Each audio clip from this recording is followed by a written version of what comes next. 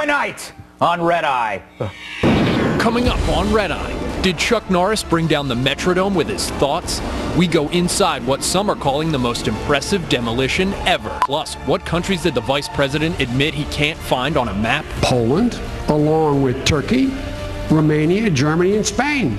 And finally, are tomatoes dividing our country's guinea pigs? We'll examine why some can't get enough, while others refuse to acknowledge they exist. Really? None of these stories on Red Eye tonight.